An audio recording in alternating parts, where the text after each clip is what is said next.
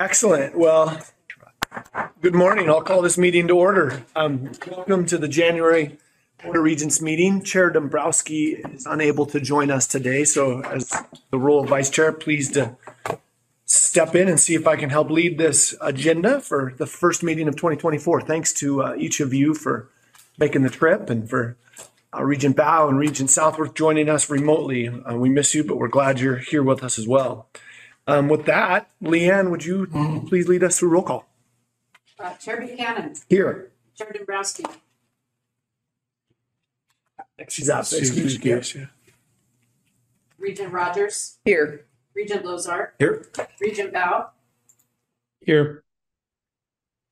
Is online. Regent Southworth.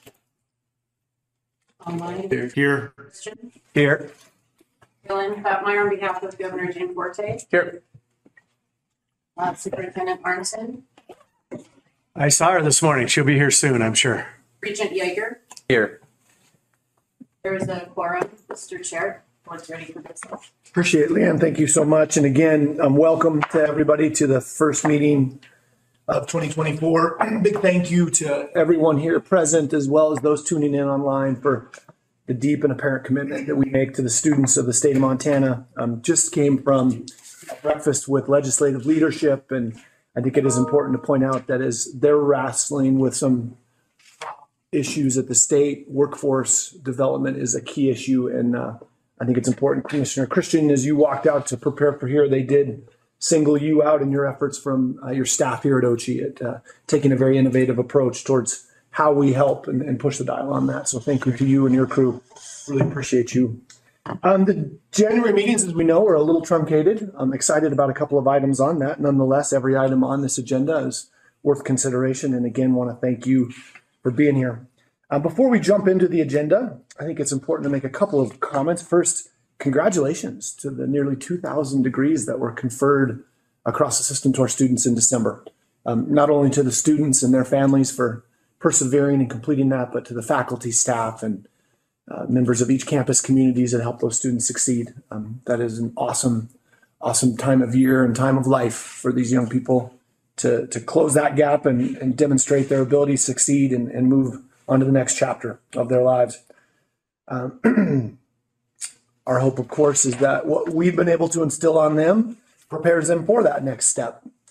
As we think about the agenda today, I think it's really appropriate. I want to thank Deputy Commissioner Teal and Commissioner Christian for elevating the subject of artificial intelligence, AI. We're hearing about it everywhere. And I think it's already been a conversation that we understand. Although I could say I understand a thin piece of it, but we understand we need to get our arms around whether it's identifying it, regulating it, leveraging it, utilizing it. It's here, and we want to be at the front edge of how we incorporate what we do, how we handle it. And I'm excited about that presentation, Mr. Commissioner. Thanks so much for doing that. We'll also be considering a couple of staff items, 2 emeriti faculty, a parking improvement proposal, our consent agenda, which is hefty this month. Thank you. Includes requests for authorizations of 7 foundation operating agreements between campuses and foundations, a recurring duty that we biannually review. So again, before I turn it over to Commissioner Christian, just a thank you to you and your staff for the preparation and the work that you put together in bringing today's agenda to us.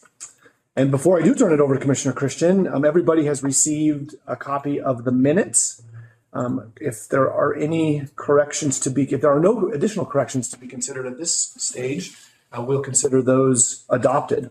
Are there any corrections or comments from members of the board related to the minutes? Seeing none, those are adopted. Great. Commissioner Christian. Thank you, Mr. Chair. Yeah, pleasure.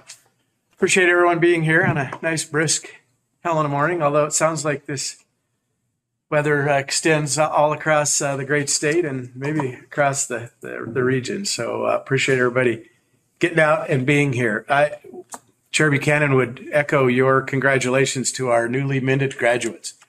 Commencement's just such a good time to reflect on how fortunate we are in the MUS to employ exceptional faculty and staff who walk with these students every step of the way, helping them realize those goals. And the Montana system just would not be what it is and the destination that it is for so many students without the commitment demonstrated by all of those individuals. So commencement brings excitement, but it certainly brings our gratitude to all the people that work day in and day out. It is, after all, what we're all about, and recognizing that is important.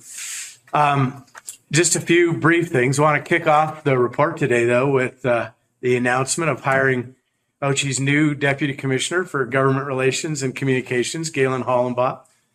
Galen comes to Oche on the heels of a very distinguished career in government, having held senior positions and policy positions at Department of Labor, Department of Justice, Office of Secretary of State. Also served 4 terms in the House of Representatives and has a very keen grasp on legislative policy, budget process, was on appropriations. And I just think this will serve the system incredibly well on the legislative front, government-related front, with interim work and beyond. It'll be a busy position. As they say, the government never sleeps, and now Galen, fresh out of retirement, won't sleep either. Fortunately for the MUS, though, is not only does he come with an incredible professional background, but he also has a personal history and passion for post-secondary education and its ability to transform lives. And so, Galen, welcome to the team. Glad you're here. One other sort of announcement on that front, moving on to the Tech Hub, something we've talked quite a bit about, but also very pleased to announce that Tim Van Renken has joined to serve as our Regional Innovation Officer, or RIO, to help guide and coordinate the Tech Hub's efforts moving forward and through our submission and funding application that is due at the end of February.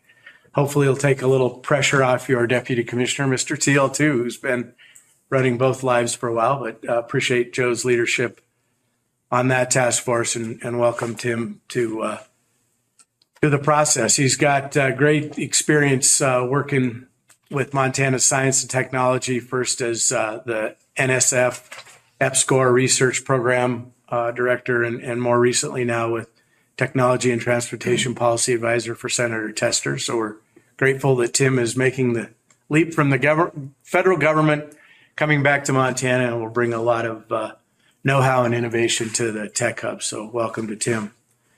As we discussed at the November meeting, this Tech Hub designation wouldn't have been possible without just incredible support from dozens of individuals, businesses, organizations throughout the state. Among those certainly has been the Chamber.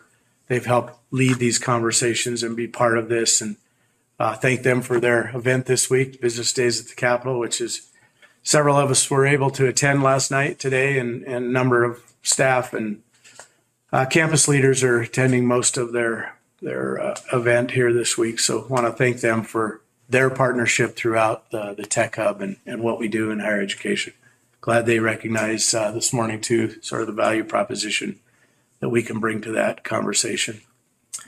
Final sort of note on my list here, although maybe most important amongst it, I want to call out WICHE Forum has selected the Montana University System and Montana 10's Student Success Initiative, spearheaded by our own Christine Miller, as the winner of the 2024 WICHE Forum Colleague Choice Innovation Award.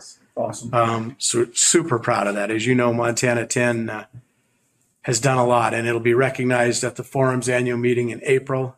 In addition, Montana 10 will be highlighted in WICHE's press release and featured on the organization's website. And they've also invited Christine to participate in a webinar panel this summer that'll help other institutions realize the gains that we've made around Montana 10.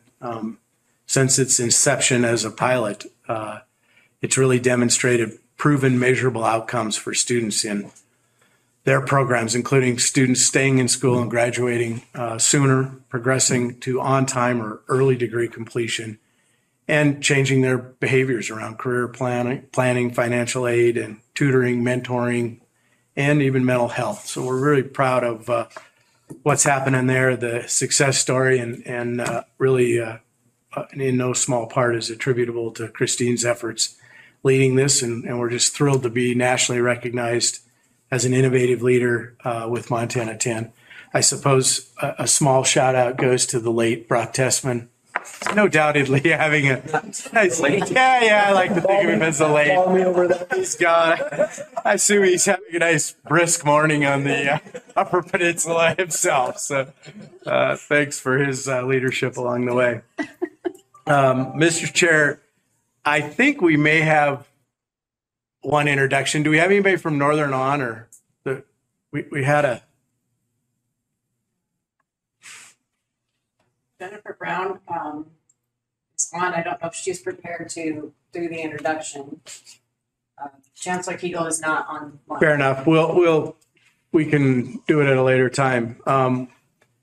With that, then, Chair Buchanan, members of the board, I think you'll find this next presentation, we've really dedicated a lot of this morning to this work around artificial intelligence and, its effect on post-secondary education. We think it's incredibly important, will be a part of life moving forward. And I think we need to spend some time sort of figuring out how that integrates with the work that we're doing with academia, with all walks of life. And so we put together what I hope will be an illuminating and thought-provoking discussion for this morning and help us all to sort of gain an understanding of what it is and how it will intersect with post-secondary education. I'm going to hand it over to Joe, but I would also say Joe is helping to spearhead a larger group that will be taking a much deeper dive on this topic, which I just think is incredibly important and help us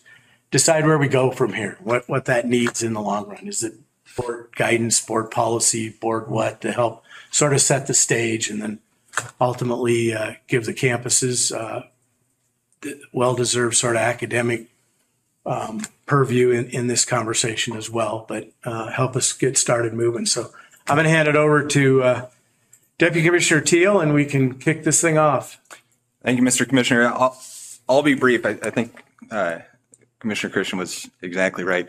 This is a huge title shift. I think when ChatGPT launched on the scene last year, we immediately thought about kind of the small questions. What does this mean for plagiarism? What does this mean for a lot of these academic policies? And I think there's been a lot of work thinking through those pieces. That's important. But I think we're quickly realizing this is moving incredibly fast. It's disrupting all industries, including ours. And there's much larger risks and opportunities that we need to come to grips with in one way or another. This is changing what our students are going to need to know to be effective in their roles and in the workforce so quickly. That also means it's a big challenge for our faculty and staff to understand, how do I incorporate this in my coursework, in my curriculum? How do I keep up to date with how this is changing how life works in the industry that I'm trying to teach and help students to enter into successfully? And then what does it mean for our campuses and our campuses operations that should also be thinking, what are the risks and the opportunities to use these tools to be more efficient, to better serve students? And so there is, I think, some good work going on. We have a task force that had its first meeting before the new year, is going to meet again soon and have a more in-depth workshop. There's great work going on at many of our institutions, sometimes across our institutions. At University of Montana hosting an AI symposium next week. The Montana State University Center for Faculty Excellence doing some substantial work in this area. I think our goal with that task force is, how do we help each other kind of raise our gazes from the small and the pedestrian to the big opportunities on the horizon? How do we structure some ideas of how to do that effectively in such a quickly changing environment? And then where are there some recommendations for you as a board on in terms of policies, investments that might be necessary because of those changes? Just want to highlight one other piece that I think is important, is exciting, you should be proud of, and that's our MUS Teaching Scholars Program. This has happened since 2019. It's meant to recognize kind of faculty who are pushing the envelope on teaching and learning and doing excellent things in the classroom. We've recognized 40 folks over those years who have led communities on their campuses around kind of the topical issues in teaching and learning of the day. We're now recruiting a new class to be recognized, and their focus is going to be on artificial intelligence in the classroom. how it should be incorporated in different disciplines, how we as institutions, as teachers, as learners should be reacting. So that will be launched today, and we expect those teams of excellent teachers will be working over the coming year. On the note of kind of raising our gaze, we wanted to kick this off by bringing in some helpful outside expertise and perspectives to give the board or campuses some sense of how AI is already disrupting higher education, what we might anticipate it doing in the near future in terms of disrupting higher education, some of the impacts, that risks, opportunities that we should be reacting to. And very grateful to have Dave and Helen Edwards join us today. Dave and Helen run a firm called Artificiality and have supported Fortune 100 companies in trying to develop their strategies around reacting to AI. Dave has worked at Morgan Stanley, Apple, in technology advising spaces. Helen in the energy sector. Helen has also served as a commissioner on Oregon's Higher Education Coordinating Commission, has helped and I know been a big supporter and driver of some of their efforts in exactly this space. So excited to hand it over to Dave and Helen to provide a presentation, some context of discussion around AI and post-secondary education. Thank you. Thank you to the Commissioner and Deputy Commissioner for having us here. We're excited to be here talking to you about AI. We founded Artificiality in 2019 to help people make sense of artificial intelligence. Just as background, we publish articles, podcasts, and research with a human view of the human impact of AI.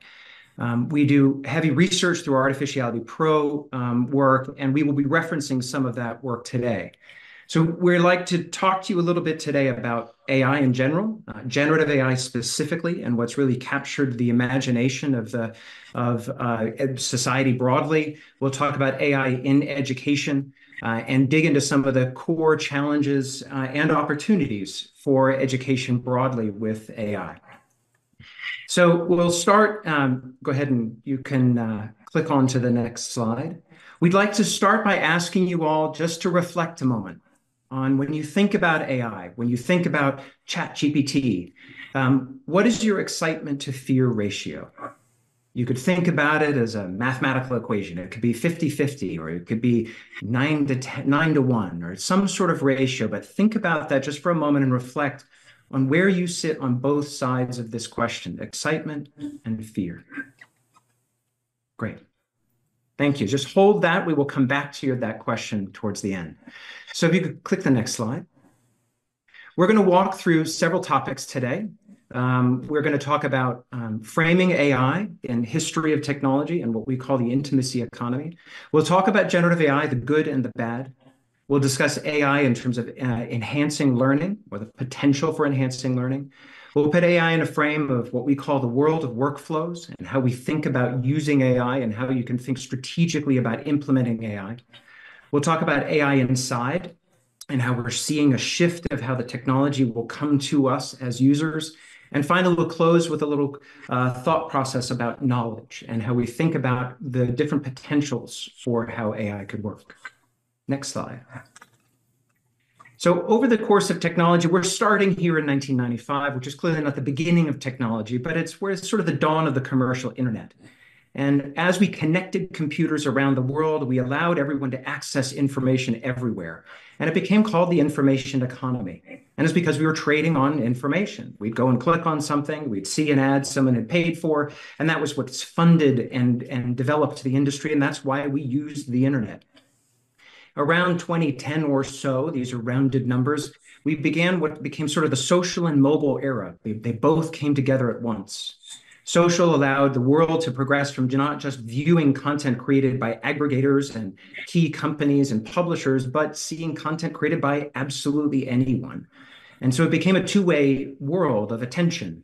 We were being monetized for our attention. If you watch YouTube, the algorithm is designed to keep you watching whatever the next video is for as long as possible, present more ads. We also offered up information because we wanted to be paid attention to. And this attention economy became addictive because it was in our pockets as well on our phones.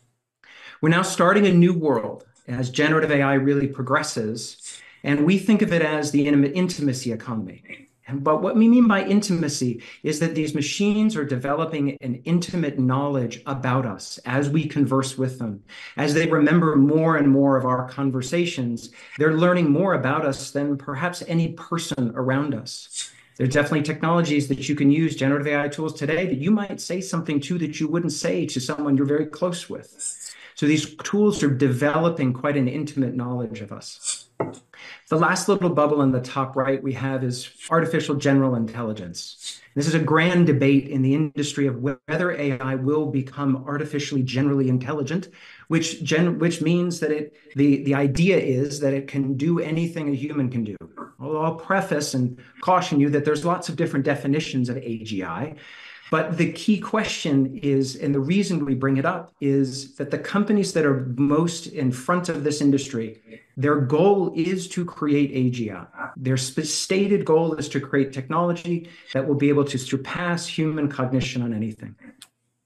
Now, as we progress right here, we have some fundamental questions. One is, what happens to our knowledge and learning as we outsource more of our cognition to AI? What happens as we begin to outsource more of imagination, intuition, synthesis, analysis, even metacognition to a machine? The second is, why is this so different, right? And how are we going to pay for it all? So click to the next slide, please. A key question of why it's so different. If you rewind back to the 1960s and Marshall McLuhan, who coined the phrase, the medium is the message. And he wrote that to basically reflect on the fact that with each new technology that transmits content, the message became dominated by what that medium is. So we went from long form content in books to short form in telegrams to audio only and radio to entertainment on TV. And his ideas extended into the internet and social worlds. Our content is definitely modified by the medium it's sent through. This new world of generative AI, though, is fundamentally different because it is the first time that the medium is creating the message itself. Prior to this, all technology was communicating what we as humans create and passing that on, but this is now fundamentally different. Next slide, please. When we think about monetizing this intimacy economy, a key question is, who are the companies that are creating this? And we have a set here of what we sort of call the AI Goliaths. They're the big companies. And the reason why they're all so big is that AI is very expensive to build. A lot of the conversation is about how much it costs to train these models. It can be hundreds of millions of dollars for the largest models. But to deliver that content to each individual will cost significantly more than the training. What's called inference, when you prompt it and you get a response, is very expensive computationally. So every company that's involved here has a vast amount of money behind them. So why are they doing this? Well, if you look at each of these, you just kind of put what their fundamental reason for being is. Google, it's about information, plus their cloud business, obviously. Microsoft, productivity. Amazon, retail, Facebook connections, Apple experiences. This is out there thinking about bringing generative AI into their systems. The final one there is a logo you may not recognize yet. It's OpenAI. And although they're quite small in comparison to the other big companies here, they're really, really important. This is the company that created ChatGPT. It is the company with the most forefront goal of creating AGI. It's also the company that last year made a lot of news because there was a lot of craziness going on in their executive suite. So it is an important company to really recognize. Now, the question here is, as we move to an intimacy economy and as we move to generative AI and different kinds of experiences with technology, how will all of this be financed? So far, we don't see ads that has funded the entire growth of the internet and social worlds. We may not even, because having an ad and content that's created for you kinds of degrades the value of it. So how will these companies make money? Today, so far, it's subscriptions, but this obviously creates a digital divide question, which is across society and is quite fundamental to education. Next slide. Now, some of this does have some true upside for everyone. Is that the major companies, one of the key things they've done is created what's called foundation models. So this big stack of technology, the key thing to look at is the big red box. So that's where we call the foundation models. These sit on top of cloud platforms that sit on top of chips, These are big models that these large companies have made that you can access through APIs. That means that anyone in the world can build something like ChatGPT because they can plug into the API from OpenAI.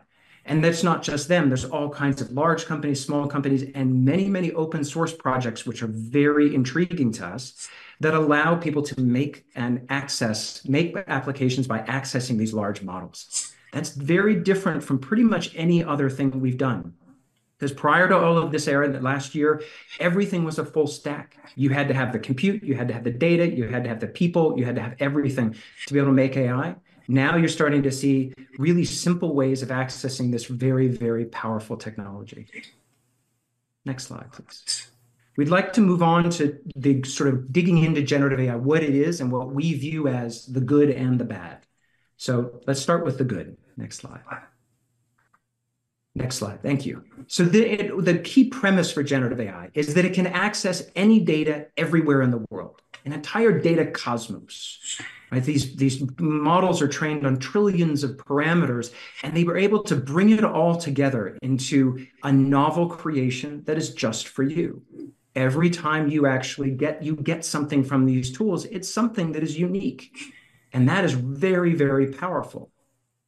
Next slide. So if you look at ChatGPT or any of those other tools, you'll notice that this grand explosion happens when you touch it. Traditional AI, basically anything prior to generative AI, the goal was to be able to have a specific prediction. You were asking for sales next quarter. You were asking for the best link that you might want out of Google search.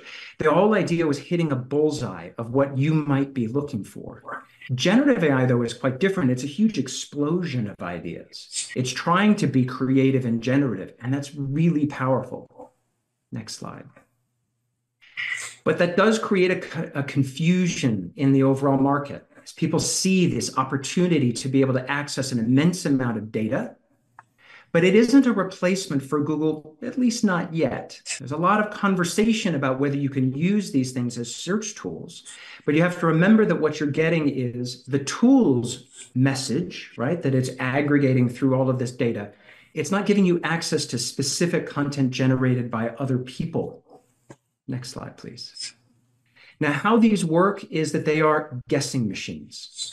And we mean that intentionally. It is guessing at what that next word is. So just like in this image where the next panel of the painting is building off of the last one, that's what's happening when you're getting a message back in text. That's what's happening when you're getting back in images. It's essentially guessing at that next thing.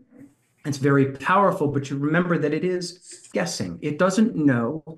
It doesn't have a huge category, store of facts that it's drawing from. It's guessing at what the next possible word or image might be. Next slide. So if you went to ChatGPT, this is the interface, and you put in the same prompt in one right after the other, you would get completely unique and different descriptions. This is quite powerful when you want to get lots of different answers for something, but it does mean that everything is different. And you have to remember to ask that fundamental question of whether what you're getting is essentially what you want, or if the next time you prompt it will be what you'd like.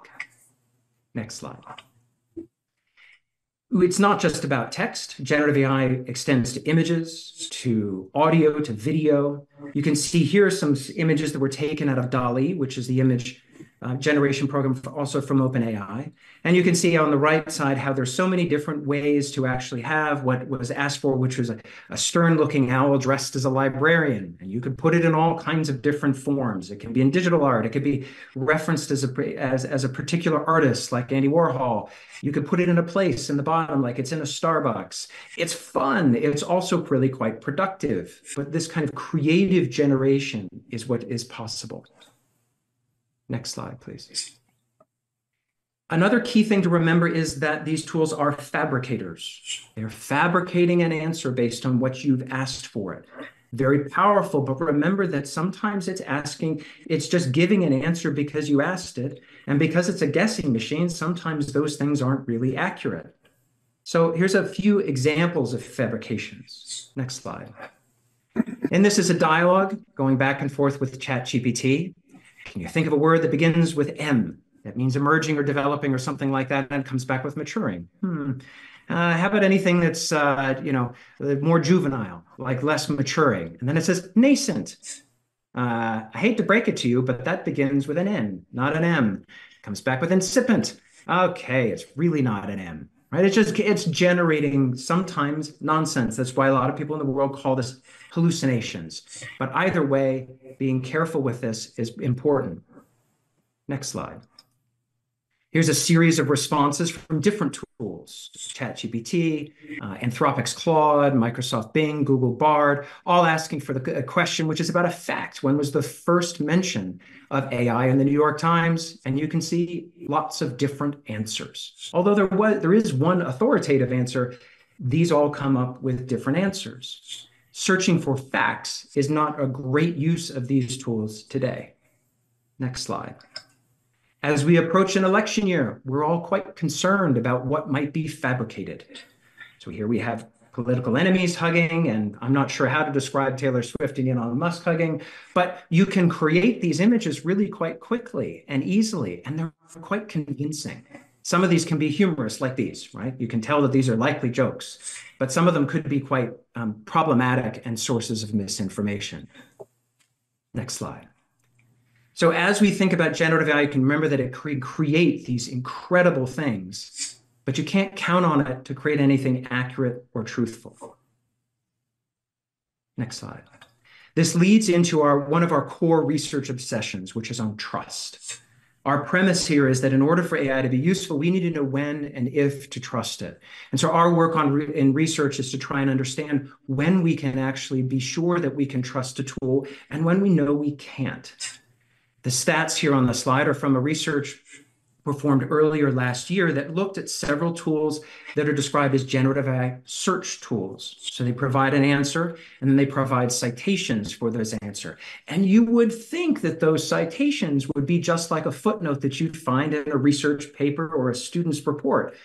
But in reality, what they found is that just over half of the sentences in the responses were fully supported with citations. And just under 3/4 of citations actually supported their associated sentence. That means that 1/4 of the citations did not support the associated sentence. Now, they're not telling you that, but that's a really honest and real and justified assumption because of the way it's presented. We've spent decades and decades of looking at written documents with citations. We should expect those citations to be accurate. But today, we can't trust those to be accurate in generative AI. Next slide. So let's talk about bias, because bias is definitely we probably put it in the bad category for generative AI. One core starting point, though, is our world is biased and our data is biased because our data is created by us humans. And sometimes that bias can seem kind of innocuous. If you ask an AI what is more pleasant, it'll tell you that flowers are more pleasant than bees because that's our human experience. That's what we've written down in our data. That's what gets represented in AI because flowers look pretty and smell nice, and bees, you're worried about getting stung. Sometimes bias is just our own human experience because we're the ones creating the data, but sometimes it becomes more challenging. Next slide. So in 2015, this is an image that came out of a BBC article that was looking at Google search results, specifically Google image results. And they found that when you searched for CEO, this was the string of images that you got. And it represents the record of the world that we've created through digital data. And you can see prominent CEOs like Jamie Dimon and Tim Cook and Steve Jobs. It takes you to the 28th image to find a woman in the bottom right-hand corner, which is actually not a real woman, but a doll. It was actually CEO Barbie. Now, this is the reflection of the data that exists on the internet. And so you could say, well, is that the right thing I'm looking for? Next slide.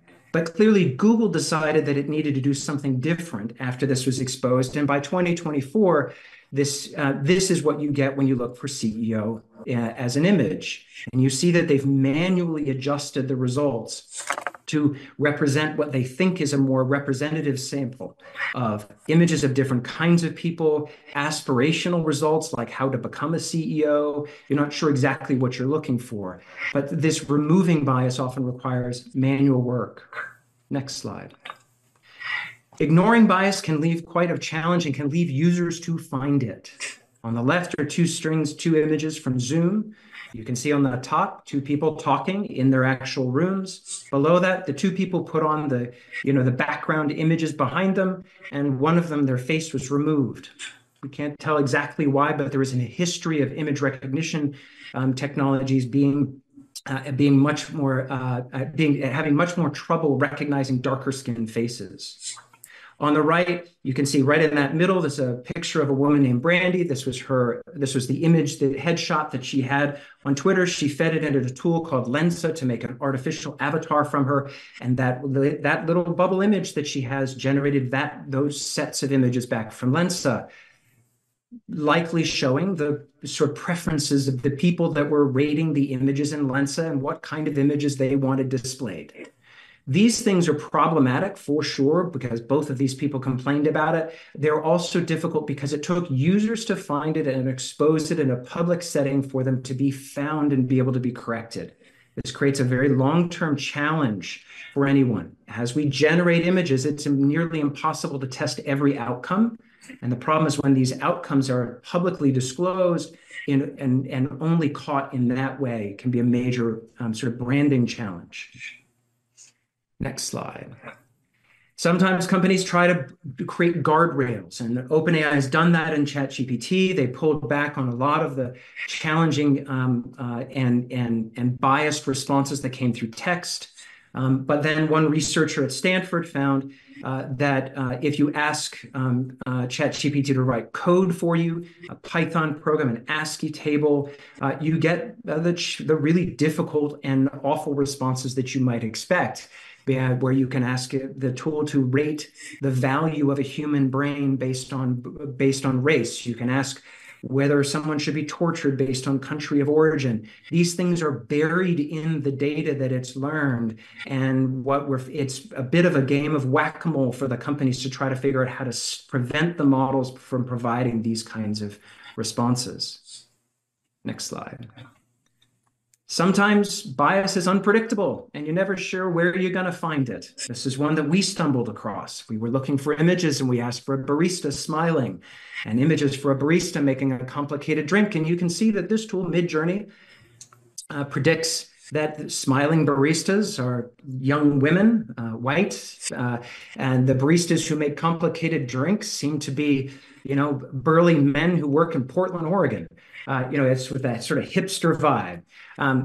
These are synthetic ideas. These aren't actually factually accurate in terms of who baristas are, but you may not be able to predict it, but you can stumble across it. Next slide. Okay, so let's move on to some of the things to do with learning and education.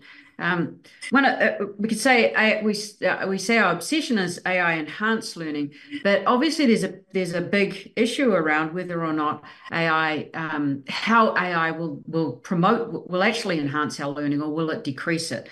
If you go back to sort of this core idea that thinking is shaped by explanations, by desirable difficulty, by hard work, by writing. What happens if we start outsourcing that to an AI? What's the impact of not doing that hard work? Next slide, please. So we have an obsession around AI enhanced learning, or learning with AI. And the premise is that integrating generative AI in learning and skill development is going to revolutionize the educational landscape. We've been hearing for years about how AI is going to change education. But the thing about generative AI and tools like ChatGPT and the tools we're going to see this year, which are bringing a much more multimodal, different kinds of things in the text and images and audio and what have you, is that we have a different kind of outsourcing arrangement with this technology. It is a true cultural technology that allows us to learn in that cultural way that is so definitive and definitional of being human and learning through our cultural mechanisms. And this is data from Oregon, and none of it was particularly surprising to us when we did the surveys. But the thing to really notice here is the difference between how positive faculty and staff feel about student learning, about faculty teaching, and about administrative processes and the opportunity to use AI to enhance those things versus the leadership. This delta that exists between the front line and the leadership is very, very common in AI. We've been seeing this for a decade. But this is a big spread. This is probably bigger than we were expecting. That the further you are away from the front line, from the core of the granular decisions, the more excited you are about using AI. Now, there's a few reasons for that. You can argue it a couple of different ways. Some of it is going to be about concerns about cheating and plagiarism and academic integrity. Some of it's going to be concerns about just the sheer disruption. And leadership tends to have that bias to look further and be looking at a higher level over time. So what's really important to understand about this is this difference exists, that there is a different attitude to a different level of optimism towards how people in the classroom and people at the front line feel about using artificial intelligence. And this is a complex, multi-layered sort of system, because we end up worrying a lot about the effectiveness of AI as a learning partner. Does it make people smarter or make people dumber? Does it allow people to learn at their own pace as is promised, or does it actually interrupt that process? And there's a huge amount around skill development and proficiency that continues on into the workplace that we're seeing with AI that's kind of new. And that's something that we spend a lot of time thinking about in this sort of coupling between higher education and what employers are expecting. The final thing is around the impact on inclusivity and equity, which is only going to become more of a concern as more people adopt subscription models, and as there's a greater sort of emphasis on how people expose the fact they're using AI in either the workplace or in education. Next slide, please. So again, data from Oregon. What are the primary concerns regarding the use of AI in student learning? And the top two that really stand out: undermining the development of critical thinking skills and creating an over-reliance on technology. And of course, widening the digital divide, as we've spoken about. Now, the interesting thing is to imagine sort of flipping this upside down and saying, well, what does that say about the opportunity?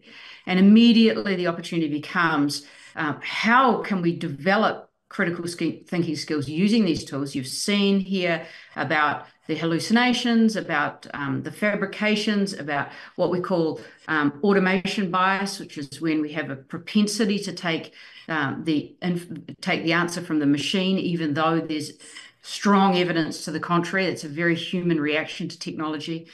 And creating an over-reliance on technology. I can't do this without ChatGPT anymore. That's the sort of essence of the intimacy economy, is we've outsourced so much of our cognition that we don't know how to go to back. They're competitive technologies rather than complementary. But this does speak to a pretty big new opportunity. How do we teach critical thinking skills? What are they in the age of generative AI? And how do we create the right kind of reliance on technology, the right kind of trust? Embedded in this are a whole series of questions for the individual, for companies and organizations and institutions, and for society overall, about what skills do we choose to keep as human skills? Very important questions that we dig into. And what do we believe are the main equity and accessibility challenges? This issue of digital divide. When we did this survey in the summer, that was a big deal. I think it's an even bigger deal now, because we're starting to see almost a default standard emerging that premium products to get the best model, premium products to get privacy, to get protection in your own data. That's a different kind of internet than we had. And bias and algorithms, this is very firmly lodged in the public consciousness now, to the point that there are, kind of mainstream memes about it. But it has not been solved. It probably never will be. They are inherently uncomfortable conversations, and it requires more diversity in development of these systems, and in use of these systems, and in the design of these systems to solve this problem. Next slide, please. So just to talk about, for a minute, about plagiarism and cheating and those kinds of things. We don't have a lot of data. The best data in education is actually for high schools out of Stanford. And it does show that since the introduction of these tools, particularly ChatGPT, there has not been a significant increase in cheating. Cheating and plagiarism is a different kind of driver in the high school community. The data is a little bit different and a little bit less robust, and a little bit more fragmented in higher education. But it still sort of calls to the sense that cheating and plagiarism is driven by more than just access to a tool. There has been some interesting work done around AI detection accuracy. And the short answer is it doesn't work. It doesn't work now. Now, this is changing. There are new tools coming out that potentially are more accurate. But the problem is that even, if you look on the left, even with a human written text at 96% accurate, there's still a 4% false positive rate, which is very high and falls disproportionately on people whose second language is English. It's about a double false positive rate for that group. If you put AI generated text in, the detection rate's about 74%. This is a big study out of a university in Europe. If you put AI in, and then you AI text in, and then you subsequently do human manual edit, a 42% detection accuracy. But here's the real one that's sort of absolutely astonishing. You take AI generated text and then you edit it with machine on top of that. It's just so low. It's just barely, you just don't even, you rule this out as a viable option for detection. So we've sort of say very strongly that you can't rely on these tools to detect AI text, so you have to do something else. And how else to think about it? That's one of the big challenges over the next year for people, is to transition the mindset from having to detect AI text to actually working in instructional forms with AI as part of that system. Next slide, please. Another thing that people worry about, of course, is the occupational effect. And back in 2019, a group out of Princeton did a significant study about the impact on occupations of artificial intelligence. This did not include generative AI. And we've highlighted in pink the area, the groups that are in higher education. And then in 2023, they redid the study. Next slide, please. And this was the results, including generative AI. Now, obviously, there's a lot more granularity in these occupations, but nevertheless, it's strongly indicative that higher education at an occupation level is massively affected by artificial intelligence. You can see that that's pretty astonishing. Next slide, please. Now, in terms of promise and peril, it's always a good way to talk about AI is to just contrast these two. And we divide these into teaching, learning, research, and administration. And the perils are, turning teachers into policemen, turning learning for students to be really robotic and hands-off, taking away that desirable difficulty, taking away that sense of mastery and achievement. Research, a continuation of the crisis of knowledge, with things like reproducibility and statistical issues with the way that what we consider to be a significant result. And in administration, the inequality of access, you can see how that would do nothing. That's just going to get worse with bias in the data and algorithms. But the promise is real. For teaching, being able to take more dynamic approaches, customizable learning pathways, new curricula. There's a lot of tools out there, a lot of grassroots tools for rapidly creating new curricula, rapidly creating things just for particular students in particular situations. There's very compelling sort of stories about teachers and instructors that have been able to save a lot of time and be able to spend more time with students one-on-one. But the data is very much anecdotal. There isn't a lot of like core evidence in this yet. Learning, the same thing, but the adaptive feedback makes sense. There's an agency, there's a Socratic process that you can get these chatbots to engage in that are quite compelling. They can take you through the process of forming an explanation. They can help people ask those stupid questions that they worry about whether or not they're being judged for. And novel compositions for self-expression. Those are fun. They bring some joy and fun and novelty back into many processes. Research, we're seeing the start of some very interesting novel material structure work, and there's a great promise in terms of changing the way that we talk across disciplinary domains and who has access to and who can bring expertise to hard problems, but from other areas, driven by data-driven analysis of the, if you like, the sort of problem landscape. And administration looks very much like what people care about in corporate world, enhanced productivity and service quality. Can you develop better career development processes and enhance student support and success? There's a lot of activity in this area that is really quite promising. Next slide, please. Now, we just want to give you a glimpse into the world of workflows because we spend a lot of time thinking about what's going to happen to jobs. We've been deep in the research of this, doing our own research since 2015.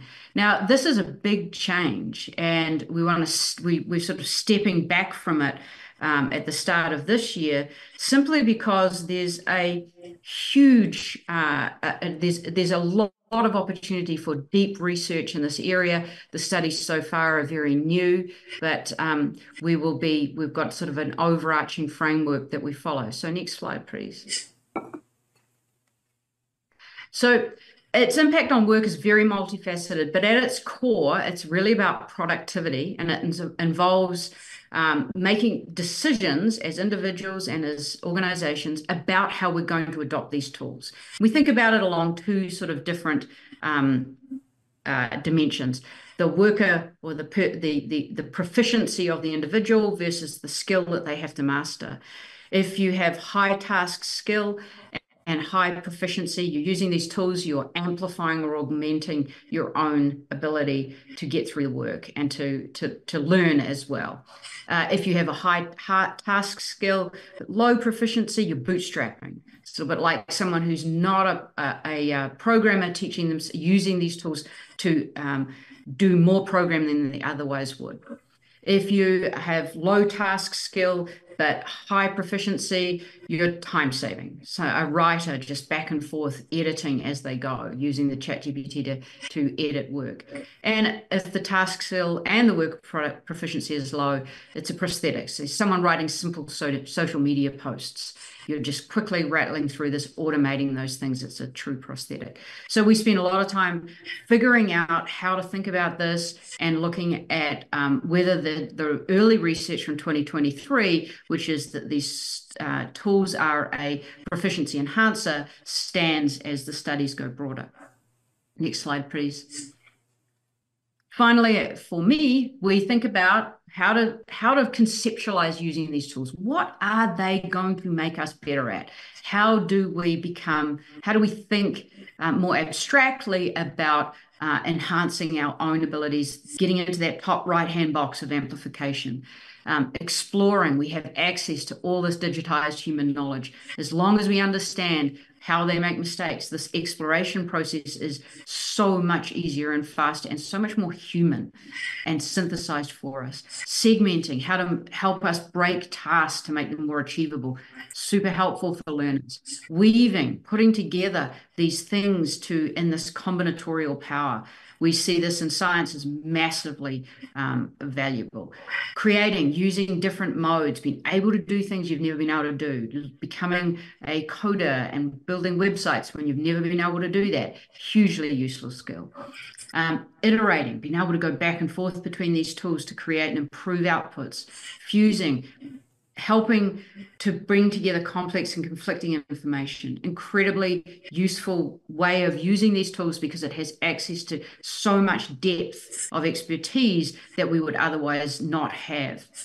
And reflecting, sharpening our own cognitive skills and metacognitive self-awareness. We see people use these tools quite effectively for a lot of coaching, and that's a lot of the promise of in learning.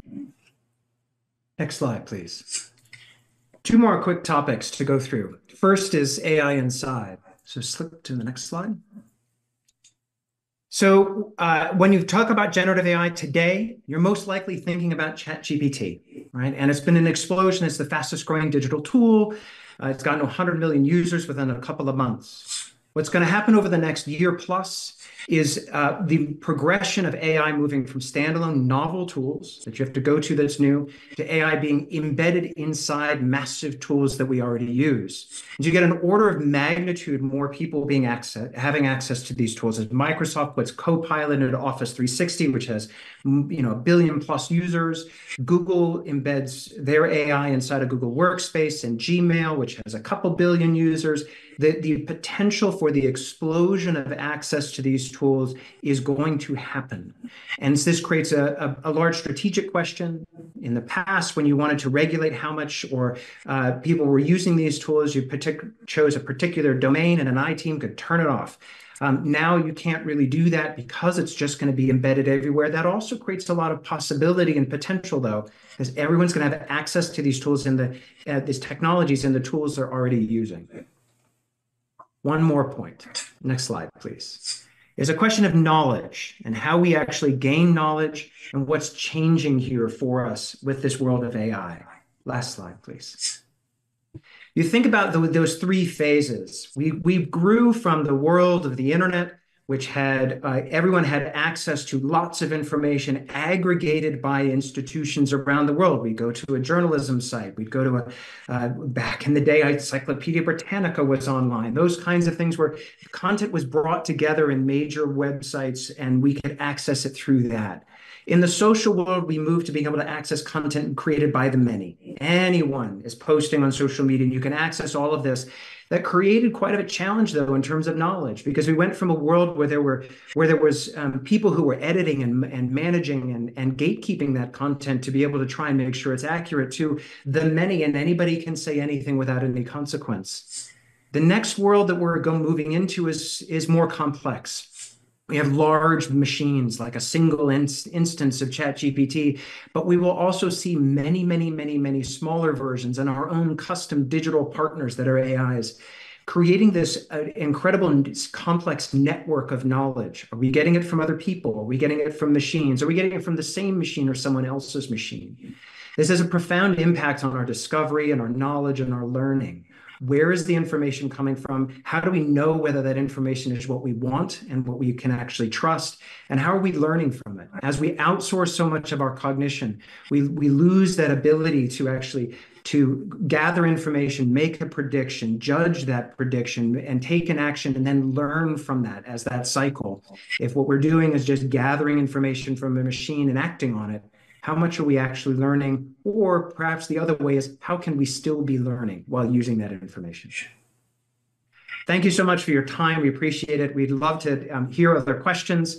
As you think about it, yes, please go to that last slide. As you think about questions, we would like you to reflect again and just think about your excitement to fear ratio. So we asked you at the beginning, nice moment to just take a time and say, has that excitement to fear ratio changed at all? And if so, why?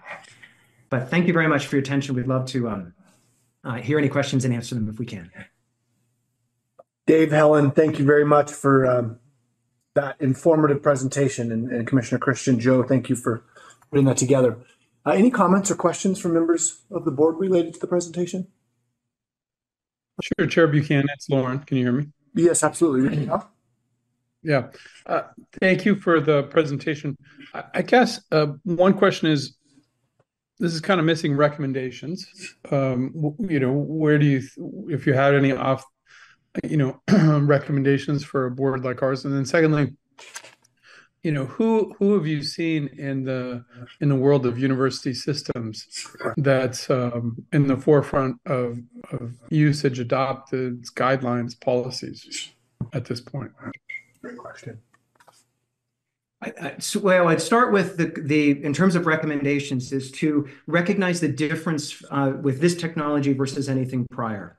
Prior, you'd be able to look at software, test it, see how it works, be able to make sure that it works across everyone, and it will work the same way for as long as you're using it until you actually go through an upgrade. This world is different, and so our advocacy is that to approach this as a continuous learning journey. So we work with people on a monthly basis to bring them up to speed on what happens, what's changed, what are new use cases. This is both because the technology is changing so much, but also because as this complex system that we live in and work in evolves, the way the technologies actually work within the system is going to be changing. This is a truly emergent system because it's a complex human system, but the machines themselves are emergent. And so taking a longer term view, we do think that the best practices is having an AI task force. And so happy to hear about that. That because it brings a diverse set of ideas and people together to actually think about it. This is not just a technology, right? This is not something that can just be looked at like another IT purchase. This is something that pervades everyone in the way that they learn and work. So bringing people together that can actually look at that whole system is important. Finally, we advocate a broad-based learning because the people at the edge of the system, in this case, the students who are learning, the faculty who are teaching, the administrators who are using it for processes, they will both find the promise and the peril, more so than any centralized group. So making sure everyone has as much exposure is important. There have been studies that show that training and understanding this technology is very important, but there is some sort of learning curve that has to go through, that just a little bit of training that gives people a false sense of security can actually be a problem, whereas much more in-depth understanding of how the technology truly works is where you get the true power. Yeah, I'd add to that with it's very important to establish that sort of early common language.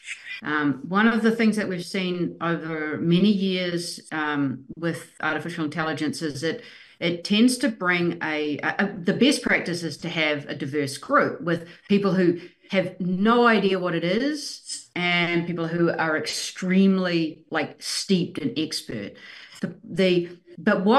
When those groups get the most functional is when they've got a common language that everybody actually is talking the same language about this technology. And that's quite challenging in artificial intelligence, because you can have a faculty member who's extremely experienced in things like, and is able to talk in really technical terms about reinforcement learning and lots of sort of technical jargon.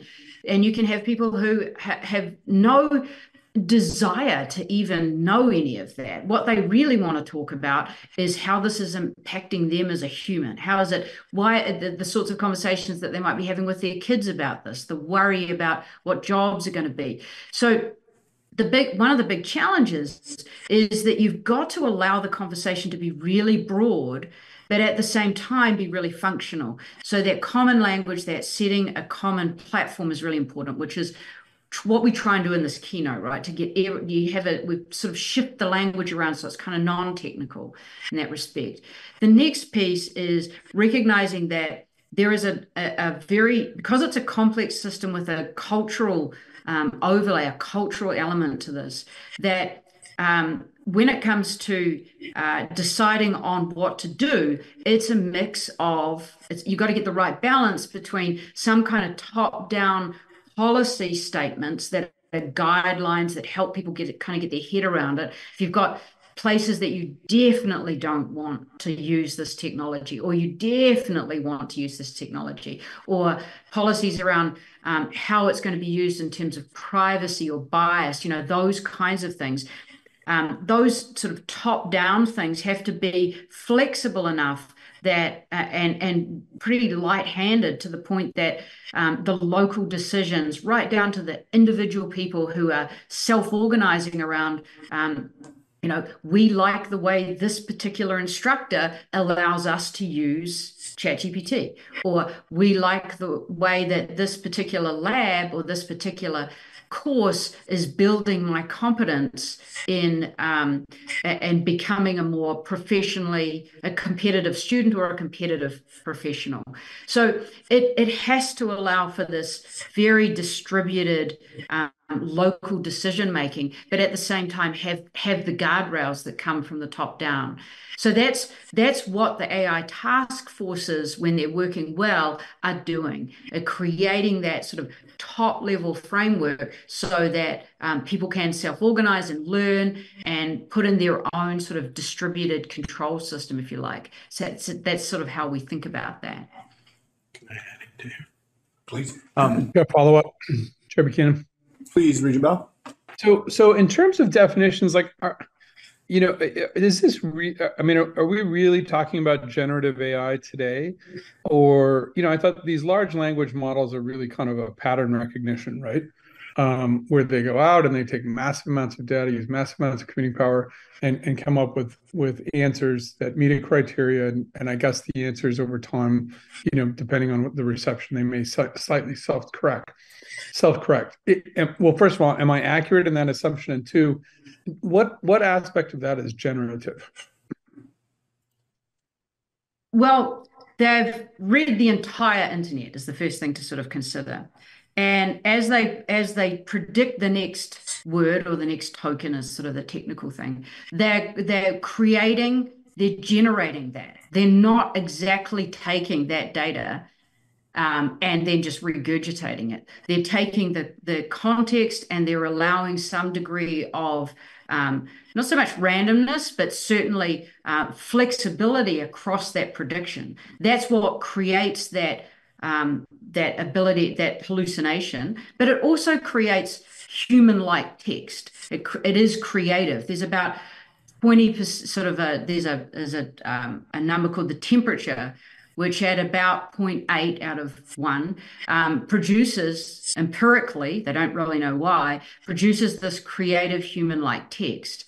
And as the models have got bigger, as they've gone from GPT 3.5 to GPT 4, that creative process, if you like, that generative process has started to be a little bit less predictable than researchers and designers originally thought would happen and originally anticipated.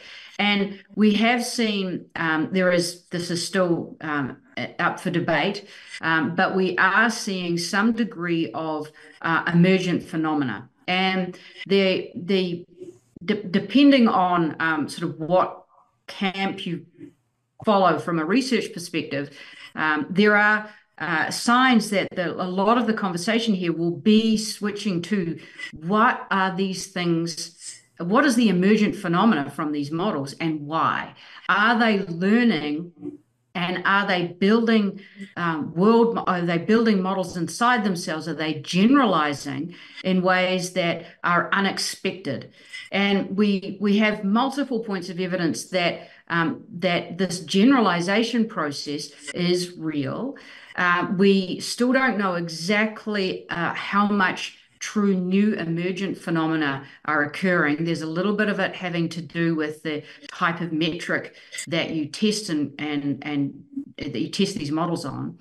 But as they become more multimodal, as they become bigger, there's a thing called the scaling laws, where every time they go up by, it's totally predictable. The type of accuracy you get, the growth and in capabilities you'll get as they scale. The really big thing that could happen is more of this emergent phenomena starts to happen. They develop capabilities that are beyond what was expected. And that's part of the discussion around the process of moving towards, and part of the big deltas and uncertainty over when and if we ever see some sort of artificial general intelligence. Are they thinking like humans? No, not at all. They are giant pattern recognizers. But what it says is, wow, there's a lot of power in computing, and there's a lot of power in language for actually mimicking our cognition. And when we use these to mimic our own cognition or to enhance our own cognition in combination with search and creativity, what we're seeing out of that is being able to do a lot more with less, especially if you're relatively new to a field and you are able to rapidly learn something new, do a process that you've never done before, become more productive on something. Now, of course, you don't spot the errors. That's the risk. But that's kind of how we see that. Thank you. That was helpful. But if I understand you correctly, the idea of this emergent phenomena is a little bit in the near future, but it's still the future. Like, can we give an example today of something where we say, okay, that is a brand new development from ChatGPT? Because I know we talk about that, like you talk about them in drug development, right? But I mean, I haven't seen anything yet. But have I just missed it? Well, there's a couple of different things to pull apart there. In a large language model, there's sort of the canonical paper from last year was actually disputing these emergent phenomena. The top paper at NeurIPS was about how these emergent phenomena are an artifact of the metric that the researcher chooses to test the model on. So earlier in the year, there was a lot of noise and a lot of excitement about a paper that came out showing these super emergent phenomena. So instead of being a log linear, on a benchmark test for math or for language or what have you, that suddenly we get to GPT-4 and boom, up the hockey sticks up. And on all of the benchmarks, the researchers were saying, wow, these things are suddenly, GPT-4 has exploded. Then the paper came out from Stanford, which was then presented at NeurIPS late last year, saying these emergent phenomena are an artifact of choosing a non-linear metric, not a linear metric. And there's a lot of technicalities under this that is like, that is it's pretty solid finding, right? So, but nevertheless, the complexity researchers, and there's a number of them, they're the ones saying, hang on a minute, we know they're not thinking, we know this isn't cognition, there's no true meaning here, but we are starting to see what that these models, these powerful AIs, whether they're generative or whether they just by reinforcement learning and sort of deep combinatorial search, which are more of the drug discovery and material science type discovery ones, that they are starting to find areas of complexity and non-linearity in the search space, and that process. So that the one of the ideas is that instead of looking for simple answers inside of the models, they're looking for simple processes that sit on top of these high dimensional spaces. So it gets pretty technical pretty quickly. And I think that in the next year, this is going to be a really active area of research. Are these things really having these small areas in hyperdimensional space where they're learning something really, and they're doing something that is almost, you could sort of say autonomous, but it's not really. It's more, have they discovered a more efficient way of learning, a more efficient learning algorithm? And Geoffrey Hinton, who invented backpropagation, who resigned from Google last year so that he could talk more openly about the perils of this, his stated view is that that backpropagation might be a more efficient learning algorithm than how the human brain has evolved to learn. And what happens when you put more compute, more data, and essentially remove constraints, because these things have no constraints. Our constraints are that we have a limited lifespan, we've got to eat, we've got to sleep, our skulls are only this big. But what happens if these things are essentially unconstrained? What happens when they use these more efficient learning algorithms? We just don't know. So to the extent that your question is, do we know, or is it still to be discovered? The still to be discovered is the answer. Super, thank you. Regent, can I ask one more question? Thank you, Regent. I think it'll be a short one. Please. So where do we think we end up on computer processing power, at this point, right? I mean, we went through all the Bitcoin mining and all the crypto mining, and we quickly had an ESG problem with that. And then one of the reasons I understood that OpenAI is with Microsoft is because Microsoft committed so much of their NVIDIA chips and their computer process to that. Are we in an arms race on that? And how will we see that, as the public or as a university system develop over time? I think there's a two-part answer to that question. First part, I think I completely agree with you. We're in you could see it as an arms race. I think about it as a capital race, right? One of our obsessions is capital capture, because there's the major drivers of this change are large companies, mostly because they're the only ones who have the large capital. There are a few venture capital and private equity firms that are large enough to really finance this. But you see large pools of capital financing an extraordinary amount of compute. And they are essentially trying to get a return on that investment through capturing the value of labor. And that's why we call it capital capture. Today, it is dominated by big tech, financing primarily NVIDIA for chips. In that world, the data center world, there are many competitors that are emerging for NVIDIA, and we'll see how well they do. NVIDIA has a huge technology advantage, but there will be more competitors. There is a shift that we're anticipating, we're starting to see, but we think it's important, and it could be quite important for your institution and across the system, which is that there's two parts of the compute that are important. There's the training, which happens in large data centers, huge compute, can be hundreds of millions of dollars to actually train the large models. There is a separate world, which is inference. So as you prompt and respond, that's called the inference cost. That can also be quite expensive. And you can see the cost that comes through APIs, and the cost escalates as the capability goes up, because it's remembering more. But there's a shift of moving inference to the edge. And so we have another obsession we call AI at the edge. And this is really focused on companies like Apple, Google, Microsoft, who have all developed chips for their edge devices, whether those are computers or phones. And they're developing models, specific models for the edge, or acceleration of large models at the edge.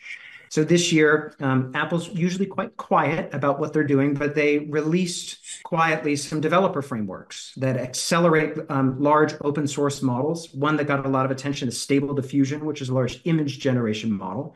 And that's been accelerated to run on their A and M chips, which are in your phone or in your computer. That allows that inference to happen at the edge. And that changes the dynamic of the sort of capital race of who's actually able to use the tools. It reduces the cost of using the tools because you've already paid for the compute when you buy your phone. You're not sending that to a data center and having to pay for that compute to happen there. It's happening on your phone. So this is a progression that we think we'll see. We also have seen dedicated server boxes that are being developed so that institutions can have a server in their rack that is specifically designed for generative AI. And they is so much so that they can come preloaded with a software stack that includes lots of open source tools. Again, another thing, we're not paying those large tech companies for each inference in your data centers because you actually own the box yourself. So this world is, I think your question is dead on in terms of where we are, but we anticipate this is shifting and changing over the next couple of years. Well, the sustainability part of it too is really important, and the getting a handle on exactly how much electricity and exactly how much water these things use is difficult. But the research has been done. There's a very strong push to understand this. It's probably going to be something that becomes more in a lot driven by transparency. There is so much pressure to reduce water and electricity use on these things. They are very hungry. I mean, an 8-ounce bottle of water for 20 prompts or 20 something. prompts. Yeah. I mean, that they are that fundamentally it's an unsustainable. If you took the track from last year, I think we were going to have, what was the GDP number? Extraordinary explosion. Just the most ridiculous amount of electricity going into running AI models. But all of the research, a lot of the research direction is to more efficient algorithms, more efficient models, more efficient training. And so, the big models will still be really big, but we'll see much more efficiency develop. I think so. Super. Thank you. Thank you both very much. Commissioner Christian. Yeah, maybe I can help us transition a little bit too, but I think to Regent Bow's early question, this is obviously first step in what we think is a significant task ahead of us. We have sort of next steps engaged. The Edwards will also be helping with a full day workshop and more if need be. We've got them engaged to work with this task force that we're standing up. I think I like Helen's response. As broad as this is, as fast as it's moving, we need to get our arms around it, but it also has to be very Montana based, down to campus level, classroom level.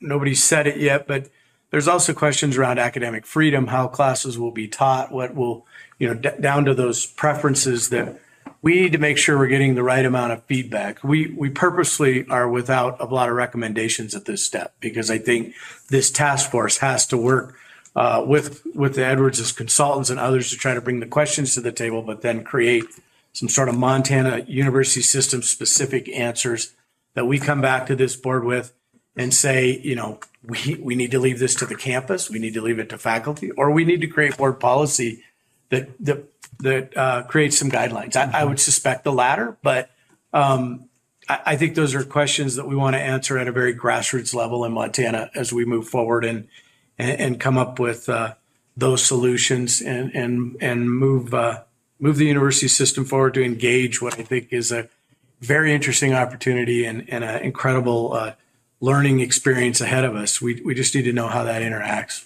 Very well said. Definitely necessary we engage. Any other comments or questions? Please, Regent. Yeah, just one thing to underscore.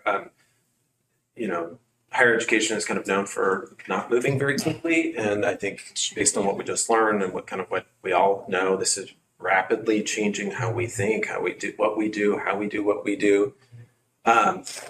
I would just want to kind of put an asterisk on the task force. I'm glad we got that. It makes sense that we have it. They're meeting already, but that we have to move pretty darn quickly to be able to do, to sort of quell any of the negative side of the use of AI in higher education, but to really tap into it in meaningful ways. Yeah. And maybe another comment with regard to higher education, one thing that I guess gives me just a little bit of concern. We have 8,000 employees. They're all in different campuses, all different cultures, all serving in different functions, and that AI is going to be a part of everything that we do, down to every staff member, to every faculty, that the work of the task force has got to penetrate all community members across the system. And I think that's going to be our biggest challenge. Sure. The task force can do some amazing things. It could bring to us some ideas on the policy. It can elevate some of the cool teaching and learning things. But if it doesn't get to everybody, I'm just a little worried that, our quality of higher education could be impacted in a negative way, or our competitiveness as a system could be impacted. So that's the prompt to the task force, prompt to this board and to OG is, let's move quickly, but let's be as inclusive as we can be across all the actors in our system. Well said. Yeah, I couldn't agree more. Yeah, and, well and said. that's certainly on our horizon. I mean, that's exactly what I think the direction that's been given to Deputy Commissioner and the task force is, and those things don't go well together, right? Being incredibly inclusive and moving quickly, but Right.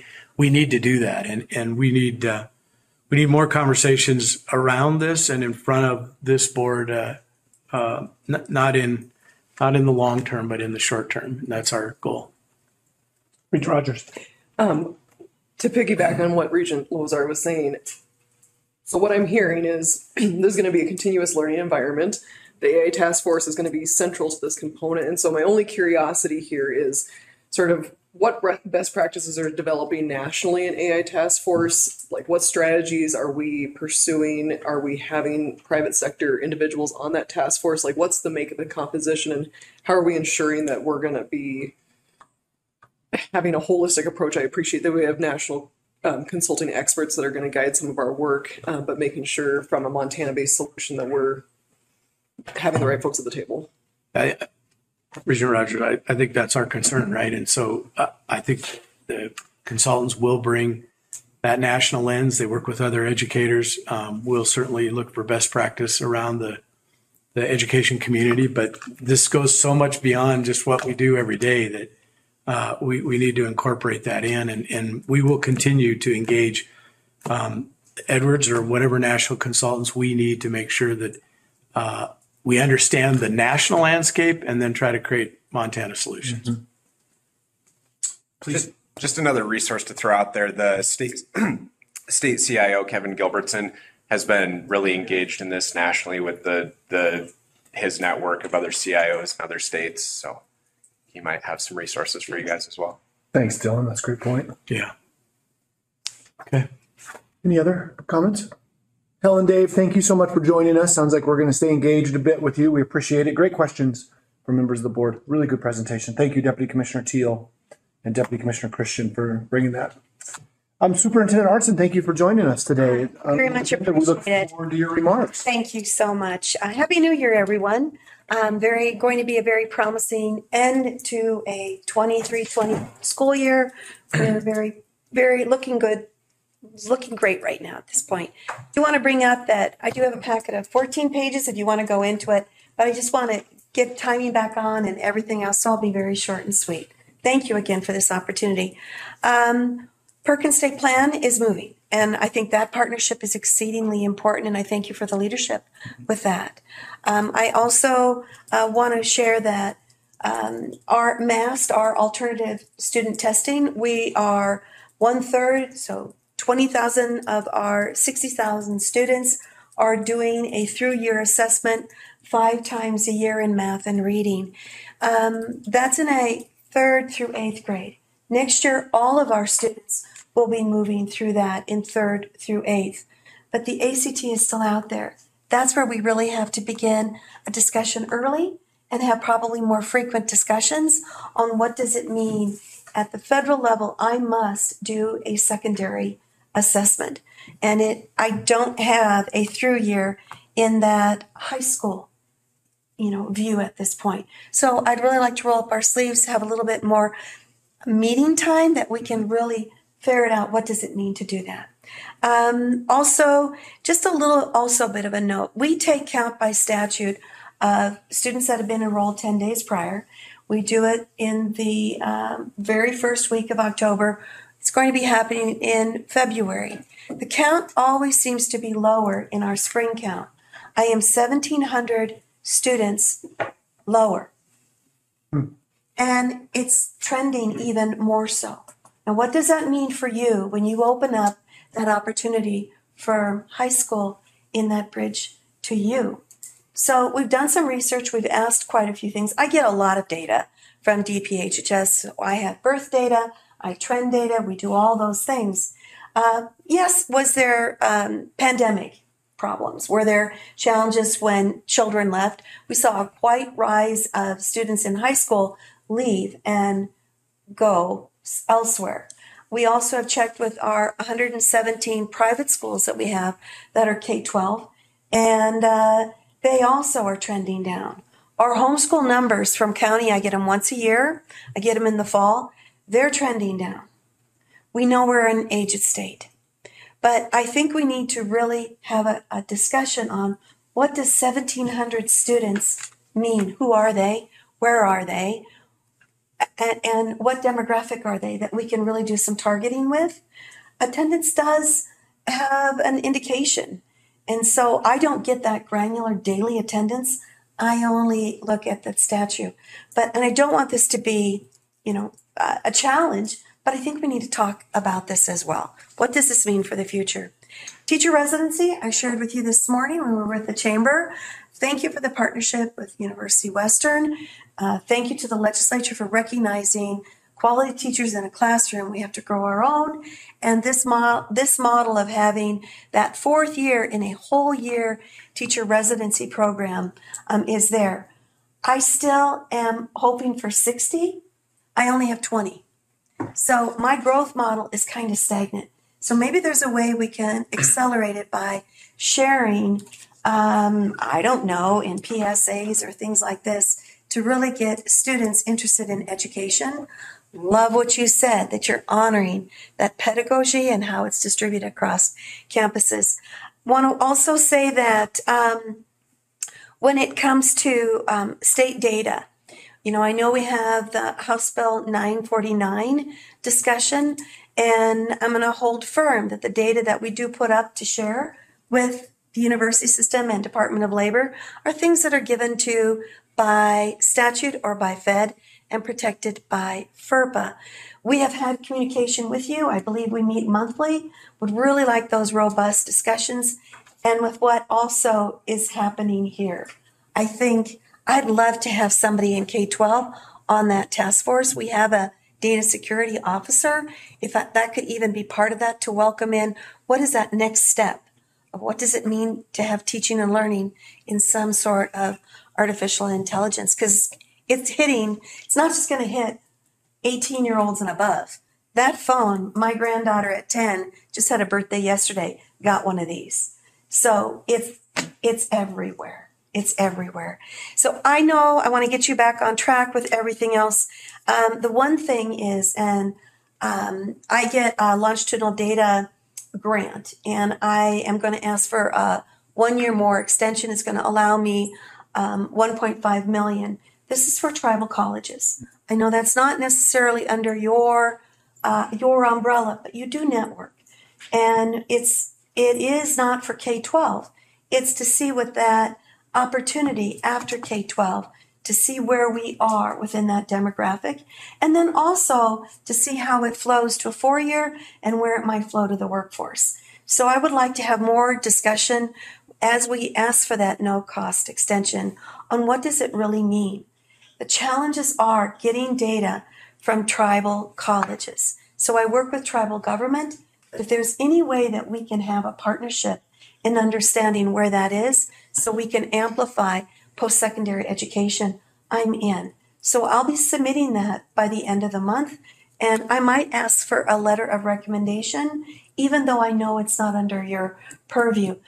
But we're all here about education, and we want to bring up all Montanans, and I think this is something that is extremely important. I was so engaged by this conversation.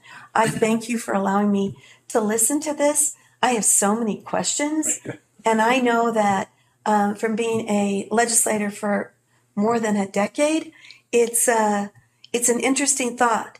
You were spot on.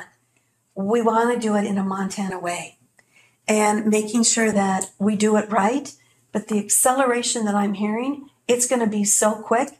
If I could add two words, transparency to the public, and we need to be nimble. In other words, as you had said, it is so important that we recognize and we go through all the entire breadth from anybody in the university system or anybody in teaching and learning all the way to leadership. And I saw that gap on one of the slides. I'm adding in then the layer of what is happening with policymakers, whether it's Montana policymakers or federal ones. What exactly is that going to trickle down? And we have to be nimble and work and be transparent to Montanans. Thank you for this opportunity. I'm going to go ahead and go to my other job. And I thank you for allowing me this opportunity. We do have a great partnership. And I know we can be even deeper, more ingrained in this because we're in it to win it for our students, whatever age they are. Thank you for this opportunity. Thank you. Superintendent Arntzen, thank you for joining us. We appreciate your constant presence in our meetings and your leadership. Thank you. Thank you. Thank you much. Blessings to all. Likewise, travel safe.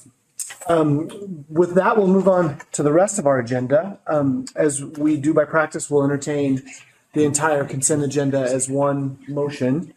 Before we do that, we'd like to invite Provost Makwa to Zoom to talk a little bit about the Faculty Emeriti being presented by MSU. Mr. Makwa, are you with us this morning?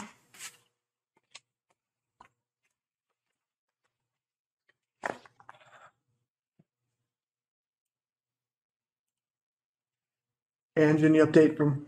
He's in transit now. Gotcha. On Zoom. We'll give him a second. While he's doing that, one piece of recognition I forgot to make, and I want to thank President Bodnar for hustling back from Frisco, Texas. Congratulations to your university. I'll confess, as a Bobcat, I was even wearing gray and maroon on Sunday, and up with Montana. Pretty exciting road for you guys. Congratulations.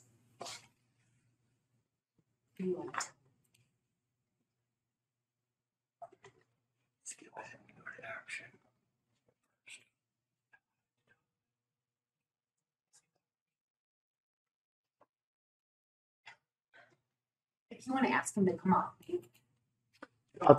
Provost Makwa, it sounds like you might be on mute. Or if he would. It sounds like we're waiting for you to accept a request. It's been sent by Leanne. We can go to action and then come back back to to this that? easy. Okay. Leanne, unless you're saying we're about to go, we may skip over consent and jump into action. Okay. Well, then we'll table consent for a moment. That would bring Deputy Commissioner Trevor to the table to entertain our first action item, Action A, a request for authorization to design and construct parking improvements at MSU. Deputy Commissioner Trevor. Thank you, Mr. Chair, members of the board. This is a operational facilities item that MSU brings forward in an effort to ensure that existing parking that is anticipated to be displaced on the south end of campus due to the planning and design and construction of a few new academic buildings has sufficient replacement, as well as some of the areas around the stadium and expanding those parking lots. The funding for this project is a combination of existing plant funds and auxiliary revenue. We have the experts from MSU online, at least I thought we did, to help answer any of your questions. Vice President Terry Least and Associate Vice President John Howe stand ready with the details and really the experts on the project. Mr. Chair. Deputy Commissioner Trevor, thank you. With that, I would entertain a motion to approve action item A. So moved. Thank you, Regent Bao. Any discussion among members of the board with this item? Please, Regent Lozar. Thank you, Mr. Chair. Quick question, maybe for Tyler. First off, maybe one comment. I'm envisioning, and I very much appreciate the effort to increase the utility of the current space to get more parking, particularly around the stadium. I know that was the discussion we had around concerns about parking for the hotel, a year ago or so. But I'm envisioning like everyone getting out of their car and like barely being able to open their door because we're just squeezed in the parking space is tighter. I'm sure that's not going to be the case. My question here is around the funding of this particular action item. You mentioned it's being funded by these two accounts, but with a potential of financing. And I don't know if we've ever really seen an action item like this, where it's like, no, we're gonna use these resources for this project, but we also might use something else, and we might come back to you a little bit later. So I'm wondering if you can talk a little bit around what is this potential financing request for down the road? Mr. Chair, Regent Lozar, you're right. That is the case that this is a little bit different in this item, and it's giving the campus the flexibility to use not only the funds that they have been planning for and saving in the plant side of their operations, mixed with their auxiliary revenue as they move forward through this project. And if financing terms become favorable, the ability to displace those funds with other financing avenues. We're assured by the campus that they have the funds to complete the project. And this is really a flexibility avenue for them.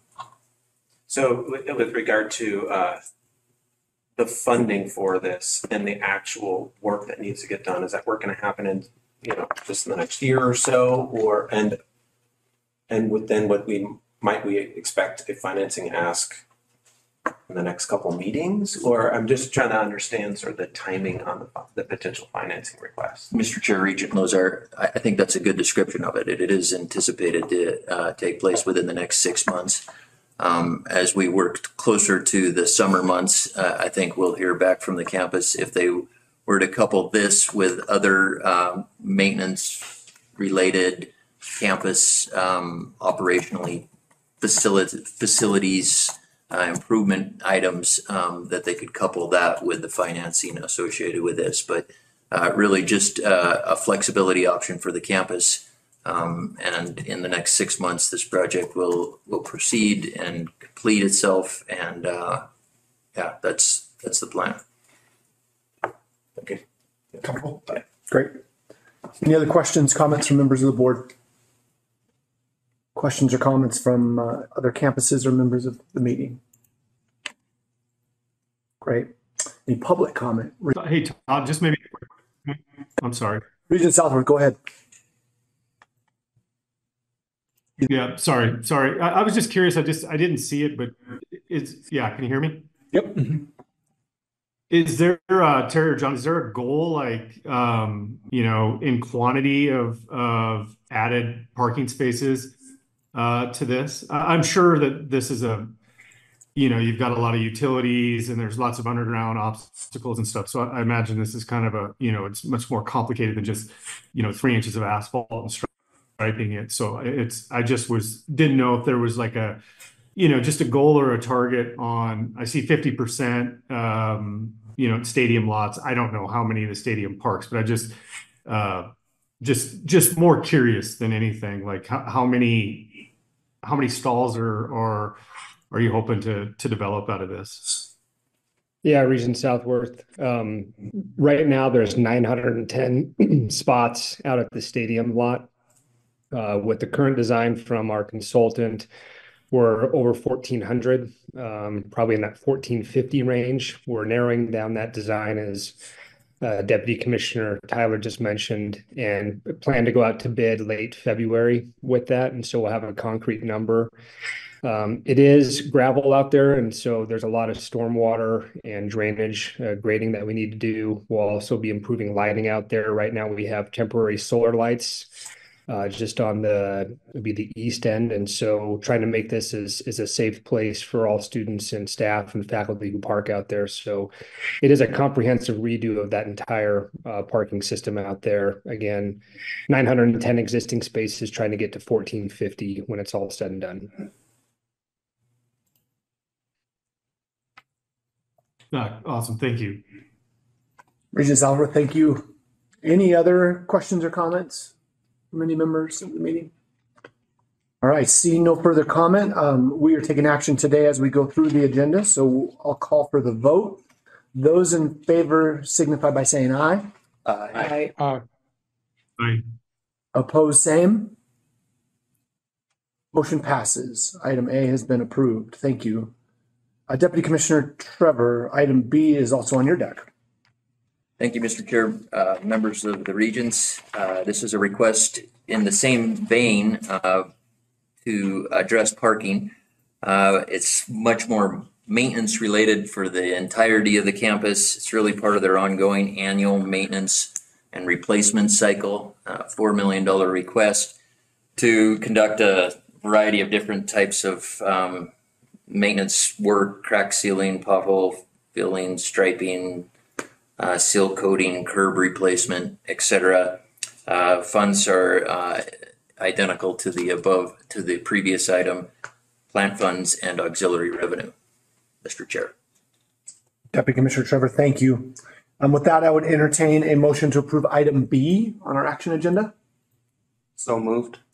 Thank you, Regent Yeager. The motion has been moved forward to entertain item B. Any discussion or corrections from the members of the board?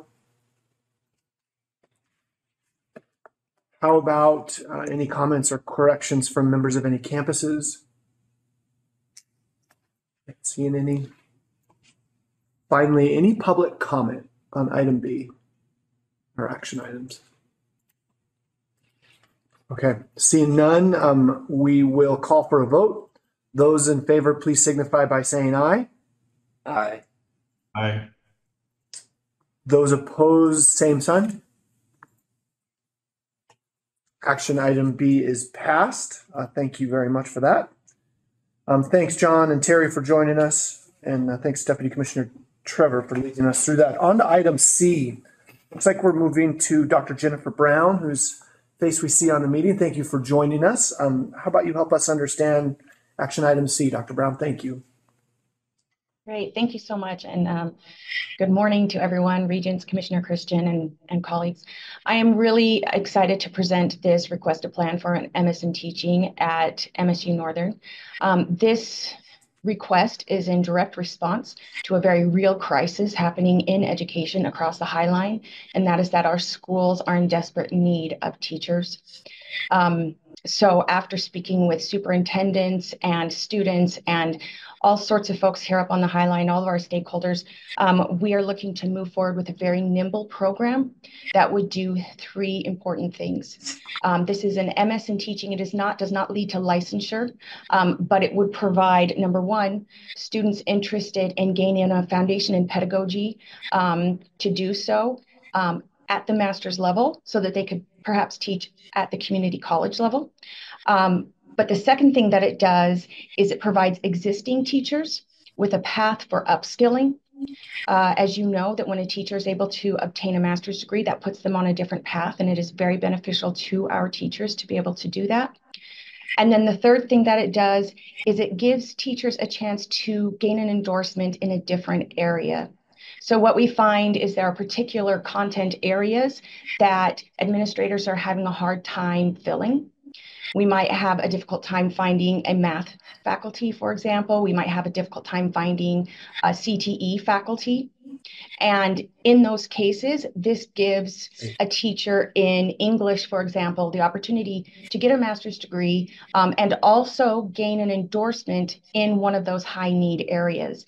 And that provides flexibility for schools and school districts when it comes to the teachers that are already on their rosters. This program does not add at this time any additional cost. We have very creative faculty. We do operate very lean here up at Northern. And so we have very creative faculty that have come up with ways to utilize existing courses and to also co-convene undergraduate courses with graduate level courses that have been developed. And those courses have a common foundation. So we're able to do that. And we're also able to, given the numbers, be very flexible. We have a lot of students that are place bound, especially those that are teachers that are already in teaching in existing school positions. They're very place bound. And so we want to be able to meet them where they're at. So in those cases, there will be some programs that will be able to offer some of the courses online. Some of them will be high flex. And for those that require in person, we'll certainly do that. We're looking particularly at some of the industrial arts. So we're very passionate about this here at Northern. Our mission is to serve this region and to make sure that the Highline has the resources it needs and the education that it deserves. And I would love to answer any questions that you might have. Dr. Brown, thank you very much for presenting item C. With that, I would entertain a motion to approve action item C. So moved. Regent Rogers, thank you for the motion. Is there any discussion or corrections among members of the board? Yeah, Regent Buchanan, I have a question for Mr. Brown. I'm unclear, is this open to only to existing teachers, or is this open to the general public? No, this is open to anybody. The one kind of aspect of it that I would like to point out, and I briefly touched on it, is it does not lead to licensure. So this would not be for somebody who does not have a teaching license that wants to gain a teaching license. This is for somebody that either already has a teaching license, as you're talking about, and wants to move forward in either additional content areas or in a level of higher education attainment. Or it can be taken by anybody that's looking for master's level education that focuses on pedagogy. You might have somebody that wants to focus on pedagogy and writing content that maybe is contemplating going into graduate school for law or for to get a PhD. So anybody can take it. It's just making sure that it's clear this doesn't lead to licensure. It leads to endorsement. And so that's the special distinction there. Okay, one follow-up question. So just when I've seen teachers move on towards a master's, oftentimes they do it online or at times which are while they're working, since they can't afford to take time off. Is that what you're envisioning with this? Yes. So we built we're in the process of building a very nimble program. So what would happen is if we have teachers that are in place, right, and they're place bound and they can't come to campus, we're not looking at large numbers. They would be co-convened with an undergraduate class and would join that class online. If it's possible, if it's a content area that's possible. If it's a content area where being in person would be necessary, then that's something that we would need to work with them on. But our faculty are willing to be flexible in modality. We listed it as a mixed modality program. In some cases, we might be doing high flex. Maybe some folks are in the classroom and then other folks are joining online. But the point is to provide them what they need where they are. Thank you. Thank you, Regent. Thank you. Regent Rogers, you had a question? Thank you, Chair Buchanan. My understanding of the dual enrollment program is that some of the limitations that we have with some of our rural K-12 schools is a lack of master's educated educators, searching for that word, educators to be able to support those dual enrollment courses. Can you speak to whether or not this degree would help to support increasing access for dual enrollment across our K-12 partners? It certainly could. As teachers pursue master's degrees, they will then have the degree and the content area to offer those courses for college credit. And we do have, as you know, some dual enrollment programs that are on site at the schools and then others that are online. And if those teachers were on site with the master's degrees, then they certainly would be qualified to participate. Really good questions. Any other questions from members of the board? How about questions or corrections from campuses? How about public comment on action item C? Not seeing any. With that, we'll call for the vote. Those in favor, please signify by saying aye. Aye. Aye. Opposed, same. Action item C passes. Thank you. And thank you, Dr. Brown, for joining us. We appreciate it and the hard work this morning at the chamber meeting. Again, teacher shortages was certainly a top priority from a workforce and business perspective. So thanks for leaning into the task. We appreciate that. Thank you. Thank you. If it pleases the board, we'll track back to the consent item. As mentioned, we typically consider an item in a package. I see Provost Makwa has joined us. Good morning, Provost Makwa. Sounds like you'd like to.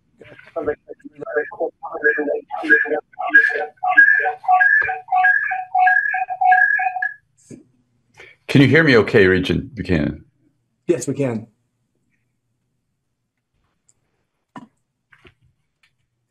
Yes. I'm going to assume that you can because I can't hear you. I'm evidently having some computer problems today. Regent Buchanan, would you wave if you can hear me? All right, fantastic. I'm going to just plow ahead, and when you want me to stop, wave again. Thanks so much. You know, our campuses very much appreciate the opportunity to recognize significant achievement or faculty who have achieved significant levels of distinction on our campuses and have served for some lengthy period of time. At MSU, it's at least 15 years. Today, we request authority to bestow emeriti titles to honor 2 faculty members who have dedicated a significant portion of their career to teaching, research, and service at Montana State University. I'll start with Professor Marie O'Neill. Marie retired in July 2023 after a 33-year career in the School of Architecture at MSU. Her dedication and exceptional contributions to teaching, scholarship, and service have left an indelible mark on our academic community. Throughout her tenure, Professor O'Neill consistently distinguished herself as an exemplary educator and scholar.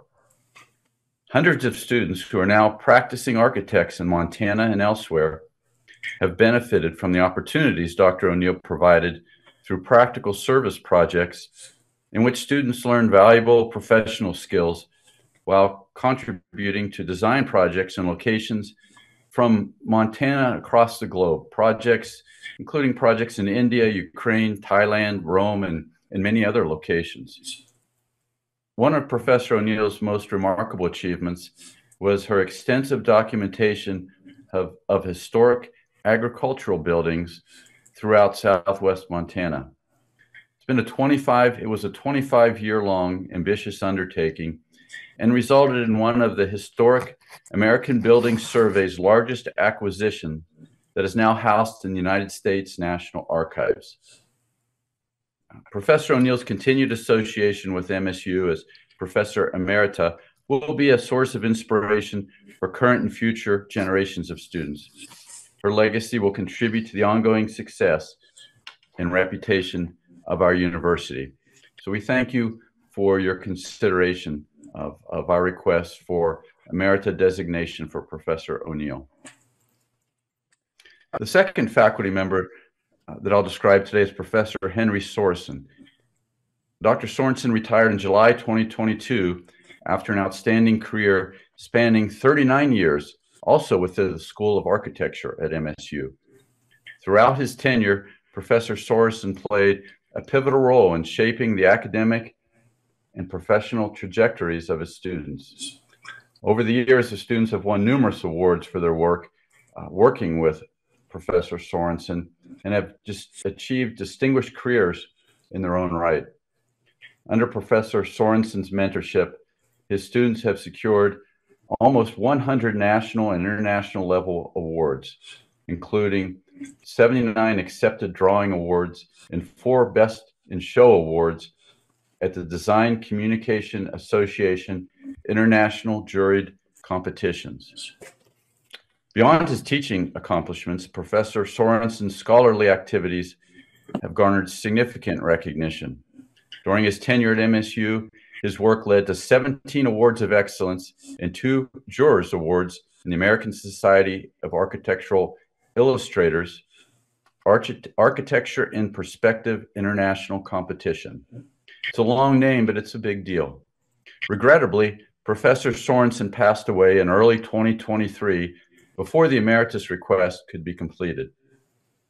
In light of his immense contributions to our university in the field of architecture, we respectively request Board of Regents approval to confer upon Professor Henry Sorensen the rank of Professor Emeritus of Architecture at Montana State University posthumously. We believe this posthumous designation will serve as a fitting tribute to Professor Sorensen's unparalleled commitment to excellence in education and scholarship. It will also stand as a lasting acknowledgement of his impact on the School of Architecture and Montana State University. So we appreciate your thoughtful considerations of both of these requests. Thank you. Thank you, Provost Makwa, for joining us and for sharing some context as we entertain those two Emeriti faculty items. As is practice, again, at this point, before we accept a motion to entertain the consent agenda, do any members of the board wish to pull any one item off of this consent agenda for individual consideration? Seeing the answer is no, I would entertain a motion to approve the items on the consent agenda. So moved. Regent Lozar, thank you for the motion. Okay, so any discussion or comments from members of the board as it relates to the consent agenda? Any comments or corrections from members of the campuses represented here today? How about public comment? Leanne, do we have any public comment as it relates to the consent agenda? Not seeing any, thank you. Well, seeing no further comment, I will call for the vote. Those in favor of approving the consent agenda as moved, please signify by saying aye. Aye. Those opposed say aye. Thanks, Jeff. Great. The motion passes. Thank you again for all involved in putting together the consent items. I think that moves us to information items, which with that, Deputy Director Teal, who has his hands on darn near everything going on at the MUS, thank you for taking the time to introduce this information item. Chair Buchanan, this is going to be the shortest possible information item. This is the academic memo. These are academic items that you have delegated to the Commissioner's Office to review alongside all of the Chief Academic Officers of MUS institutions. So these are the items that have moved through that process since you last met in November, just to formalize them for campuses so that they can continue with the development and launch of these academic programs and work with their accreditors. Happy if there are any questions at any point for any of the items in this memo. Appreciate that. Any comments or questions from members of the board? Not seeing any. Thank you, Deputy Commissioner Teal. We appreciate that. As demonstrated early in the meeting, we do have a bit of a truncated schedule, so we're moving into some housekeeping at the end. We did receive an appeal. We have one appeal on the agenda today. You've received the Commissioner's decision and the written appeal with supporting documents submitted by the campuses and the appellant. The issue before the board for the appeal is whether to consider that appeal at a later meeting.